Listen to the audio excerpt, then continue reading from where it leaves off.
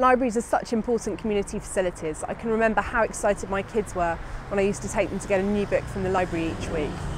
That's why I'm delighted that we're building a better, bigger library here in Northcote to replace the old 1960s building, which is out of date and not fit for modern purposes. We're going to have a brand new children's library. It will be fully and properly disabled accessible. We will have a brilliant computing and digital learning suite. And we're also replacing the old Chatham Hall Community Centre with a brand new community centre that can be used by the nursery that was there. We're also building homes for local people. Can you explain what will this look like when it's all finished? For starters, this will be the new library, which you can see starting to project from yourself, from behind yourself coming across.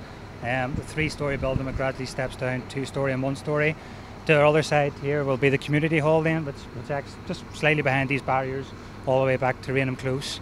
I'll let Sean take you through some of the inner details of the library and the children's library, Sean. So we've got the nursery that's going to be based on the bottom half of the building here that we class as A1. And then the rest of the ground floor leads into the adults library as well as the first floor area as well. I'd be really interested to know about some of the environmental credentials of the building. Obviously I guess it's going to be more environmentally friendly and sustainable than what was here before. Can you tell me a bit about it? Yes, the key items that is ultimately being sustainability proven is the introduction of a lot of air source heat pumps, and it's significantly reduced the energy loads. We've also got a significant amount of PV panels throughout the two buildings, so it's very high spec and it's also helping reduce all energy too. So they're the two key elements which is helping drive sustainability. As you can see, we're making great progress, and I'm delighted that whilst many other councils are closing libraries, Wandsworth Council is building new ones.